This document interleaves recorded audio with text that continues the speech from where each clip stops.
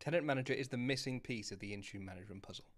It's been built by the team at SoftwareCentral led by the incredible Andrew Taylor. It's designed to help organizations back up and restore their Entra, Intune, and security policies, manage configuration drift, as well as create and deploy templates to get new tenant and configurations up and running in seconds. Let me show you how it works. From the home screen, you can see I've got the current status of all tenants I have in Tenant Manager.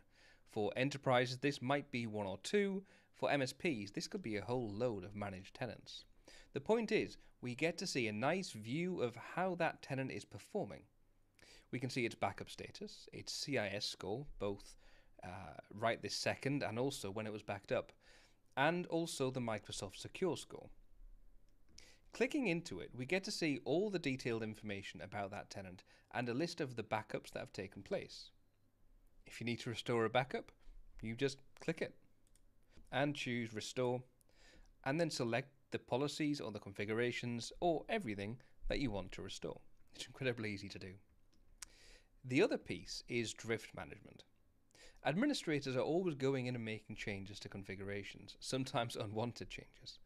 With drift management, we can get to see which policies have changed and, more importantly, what was changed.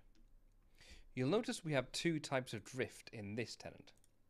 We have drift from my gold tenant, which was a tenant backup that I marked as the gold version I want all of my tenants to line up with, and also we have drift from my CIS benchmarks that my organization needs to meet. We can click into each of those and see exactly what has drifted from those standards. Finally, let's see how Tenant Manager can help you get up and running with your tenant, whether that's a new one or whether you just want to secure an existing one you already have. You can do it in just a few clicks. I'll jump into the deploy blade, and from here I'm going to be deploying to my next coffee managed tenant. I'm going to choose a template. I'm going to go with my CIS level 1 template. Now these templates that you see here are all built in to Tenant Manager. I didn't create any of those. They're all built in, ready for you to select and use as you need to. I'm going to go with CIS level 1, and you can see we've got a load of policies that are already configured within Intune for this template. So I can click into that, and let's say I want to make sure my Microsoft Defender settings meet the CIS level 1 guidelines. Well, I can just go into Settings Catalog, scroll down and find the Microsoft Defender policy. There it is right there. Click into it, choose the checkbox there, and there's the policy that I'm going to add. I'll remove the users group that I'm going to deploy it to, because once it's in Intune, I'll deploy it to my own group that I have in Intune. All I need to do is choose Confirm, give it a justification,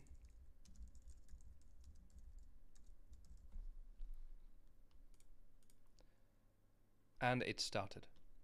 Really, really simple.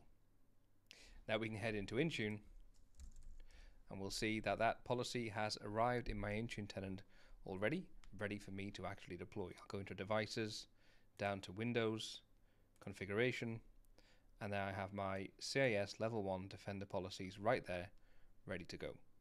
So simple. Tenant Manager is available today, and you can check out the pricing on the website and get started with a completely free trial to see for yourself. See you next time.